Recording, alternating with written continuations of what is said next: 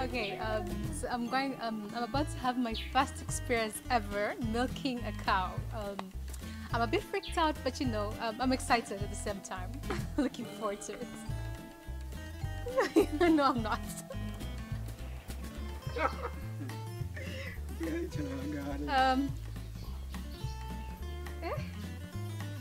Oi.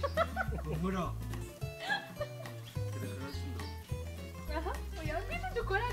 Oi. Wahicara. Oya weba hejuru hari umukingira ikibaba we igira. Wihagarara n'ukujyanye. Wihagarara wewe wicara. Oya mura. Icara gahumura nta kigutwara.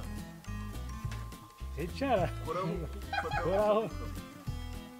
Oya. Icara. Ntabwo byihuse. Icara Wewe wewe igira. Warahi. Igira wewe, igira wewe. Oya. Wigira hirya wewe. Maze? Shiramwe agatege mu ntoki. Twagira nk'intoki. Uyashandaza kwibabaza. Oya.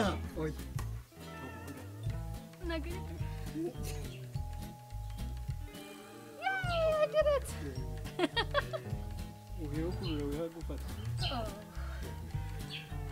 This is harder than it looks, actually.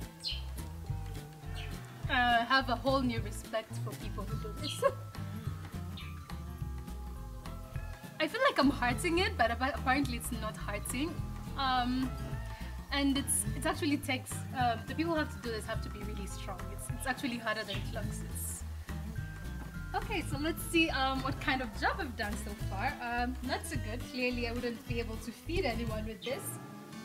But, you know, I'd get there after a while of